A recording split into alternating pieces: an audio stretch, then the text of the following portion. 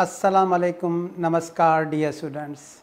In this lecture, we will discuss about applications of biology for welfare of mankind.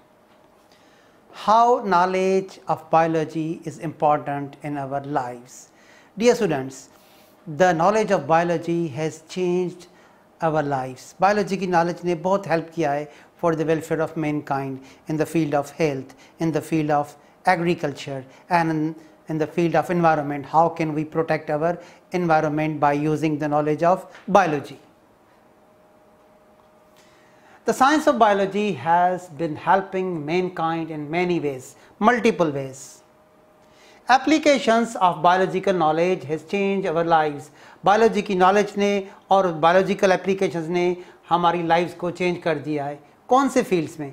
In the field of health, in the field of agriculture and in protecting and conserving our environment. Application of biology in the field of health. Dear students, आज के lecture में हम discuss करेंगे applications of biology in the field of health. Dear students, microbes, viruses, bacteria are invisible enemies of human beings. They cause so many infectious diseases. तो diseases की treatment, diseases का diagnose biology के एक branch में किया जाता है. उस branch को कहते हैं medical biology. क्या कहते हैं? Medical biology. तो सबसे पहले हम definition पढ़ेंगे medical biology का. What is medical biology?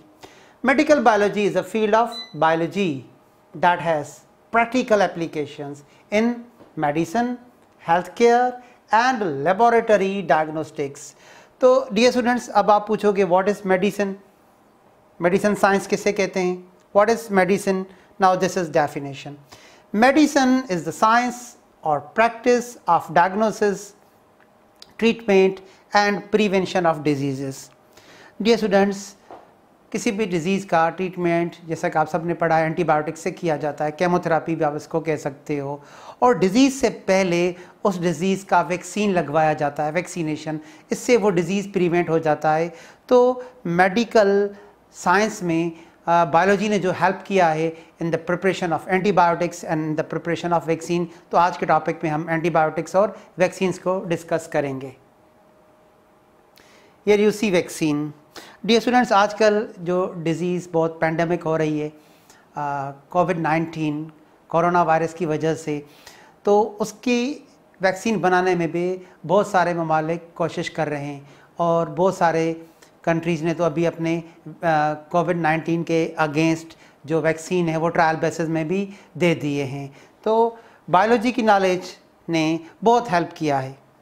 In the past few decades with the knowledge of biology, the medical technology has increased and its success at combating का मतलब है मुकाबला करना various infectious disease with a variety of antibiotics and vaccine. तो सबसे पहले हम antibiotics के एप्लीकेशन को पढ़ेंगे, उसके बाद हम वैक्सीन के एप्लीकेशंस को पढ़ेंगे. Now applications of antibiotics. What are antibiotics?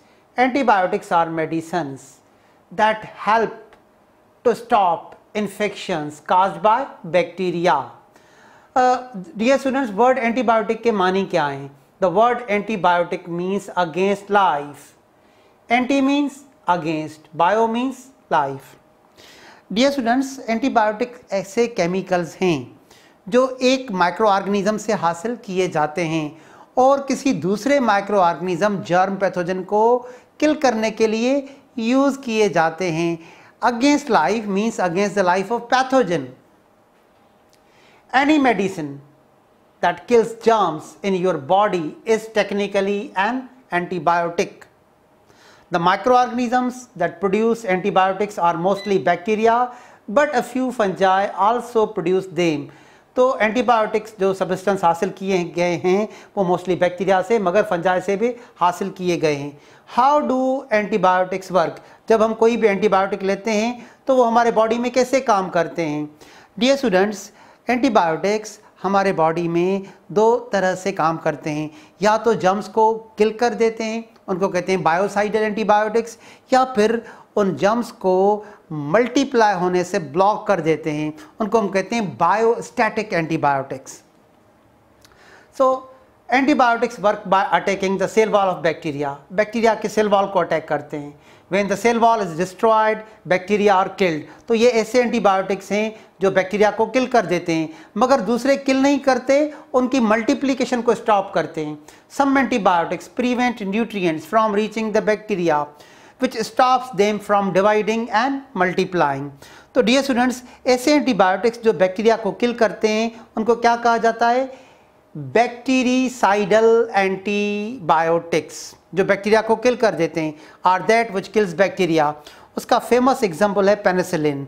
मगर जो बैक्टीरिया की ग्रोथ को स्टॉप कर देते हैं उनको क्या कहते हैं? Bacteriostatic antibiotics are that which slows down the bacterial growth. Example टेट्रासाइक्लाइन. तो डियर स्टूडेंट्स, जो टाइप्स हमने पढ़े एंटीबायोटिक्स के, एक बायोसाइडल और दूसरा बायोस्टैटिक. तो सबसे पहले हम एंटीबायोटिक्स को मज़ीद क्लियर करेंगे, उनके मोड ऑफ एक्शंस को, कि ये एक अक्सर क्वेश्चन पूछा जाता है कि एंटीबायोटिक्स बैक्टीरिया के अगेंस्ट तो वर्क करते हैं मगर ये वायरस के अगेंस्ट वर्क क्यों नहीं करते? Y antibiotics are not applied against viruses. तो इसका जवाब, why do antibiotics not kill viruses? Dear students, जैसा कि मैंने आपको अभी बताया कि एंटीबायोटिक्स बैक्टीरिया की सेल वॉल पर अटैक करते हैं and viruses do not have cell wall. So this is the answer. Antibiotics work by attacking the cell wall of bacteria. Viruses don't have cell walls that can be attacked by antibiotics. Viruses के पास तो cell wall होते ही नहीं है. Instead they are surrounded by protein coat, protective protein coat known as capsid, जिसकी वजह से antibiotics viruses के खिलाफ काम नहीं करते. अब हम आते हैं antibiotics की डिस्कवरी की तरफ. Who discovered first antibiotic? Discovery of first antibiotic. Penicillin was the first antibiotic to be discovered by a doctor and bacteriologist Alexander Fleming. A doctor and bacteriologist who discovered first antibiotic penicillin in the year 1928 from a fungus Penicillium notatum.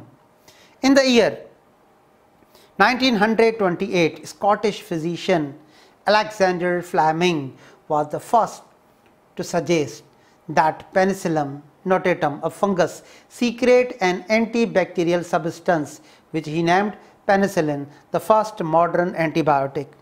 तो सबसे पहले इसको observe किया गया 1928 में penicillin को, और उसका जो प्रैक्टिकल यूजेज है वो 1940 से स्टार्ट हो गया.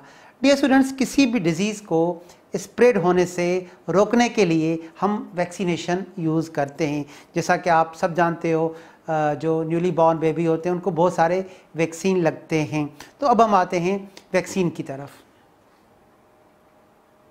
What is vaccine? Dear students, vaccine में जो सब्सटेंस किसी चाइल्ड की बॉडी में या किसी अडल्ट की बॉडी में इंजेक्ट किया जाता है, उसमें या तो कोई वीक वायरस होता है या कोई वीक बैक्टीरिया होता है या उन वीक वायरसेस के पार्ट्स होते हैं. और ये जब वीक वायरसेस के पार्ट्स या वीक वायरसेस वैक्सीन में बॉडी में दाखिल किए जाते हैं, वो एंटीजीन का काम करते हैं. वो डिजीज़ काज नहीं करते मगर हमारे इम्यून सिस्टम को बूस्ट करते हैं ताकि हमारा इम्यून सिस्टम उन वायरसेस के खिलाफ, उन एक्चुअल पैथोजेंस के खिलाफ एंटीबॉडीज़ प्रोड्यूस कर दे और हम उस डिजीज़ से लॉन्ग लाइफ प्रोटेक्शन हासिल कर लें. So what is vaccine? A vaccine is inactivated form of bacteria, means inactive bacteria or inactive virus that is injected into the body.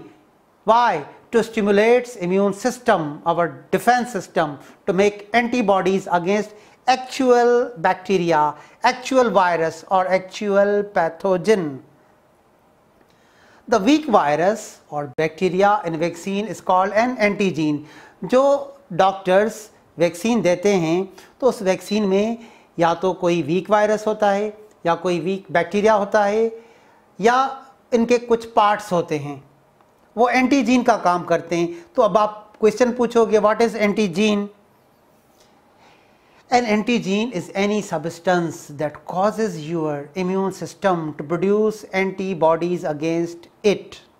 Dear students, जैसे ही कोई भी वीक वायरस कोई week bacteria या उनके body parts as एंटीजीन हमारे body में दाखिल कर दिए जाते हैं, तो हमारे बॉडी में प्लाज्मा बी सेल्स होते हैं, white blood cells, they are antibody producing machines. वो उन वीक वायरसेस के खिलाफ, उन वीक बैक्टीरिया के खिलाफ, उन एंटीजीन्स के खिलाफ क्या पैदा कर देते हैं? एंटीबॉडीज़, जो हमें लॉन्ग लाइफ प्रोटेक्शन देते हैं।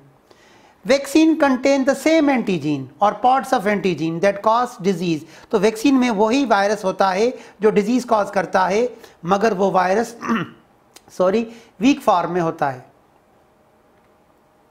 For example, measles vaccine contain measles virus. मीजल के वैक्सीन में मीजल्स का वायरस ही होता है मगर inactive. But the एंटीजीन्स in vaccine are either killed, या तो उनको डेड करके दाखिल किया जाता है या उनको वीक करके दाखिल किया जाता है, to the point they don't cause disease, ताकि वो डिजीज कॉज ना हो मगर डिजीज के खिलाफ इम्यून बूस्टअप किया जाए, इम्यूनिटी बढ़ाई जाए।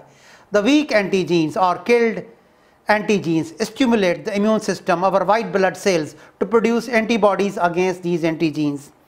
और अब हम डिस्कस करेंगे how do vaccines work in our body. Vaccines कैसे काम करते हैं? How do vaccines work? देखें, सबसे पहले वैक्सीन में एक एंटीजीन हमारे बॉडी में दाखिल किया जाता है, जो कि वीक वायरस भी हो सकता है, वीक बैक्टीरिया भी हो सकता है, या इन पैथोजेंस का कोई पार्ट भी हो सकता है। A weak form of pathogen, virus or part of pathogen is injected into the body.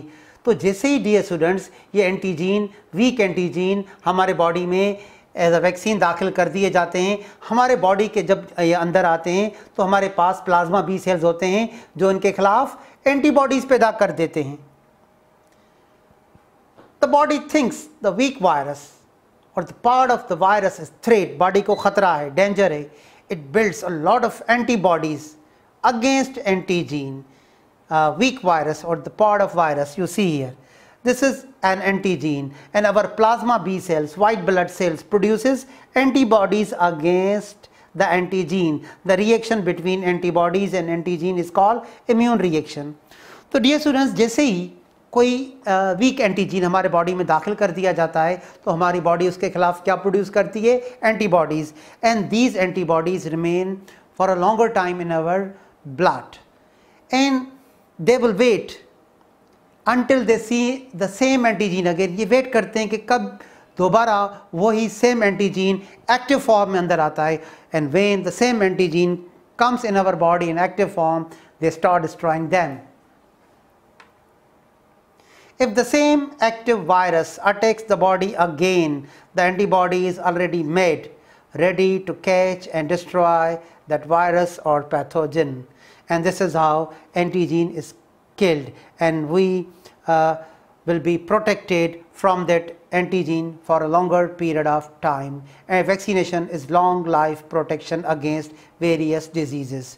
तो डियर स्टूडेंट्स, आज के लेक्चर में हमने एंटीबायोटिक्स की एप्लीकेशन और वैक्सीनेशन की एप्लीकेशन पढ़ी। In the next lecture we will discuss hydroponics. Thank you dear students, wish you all of the best.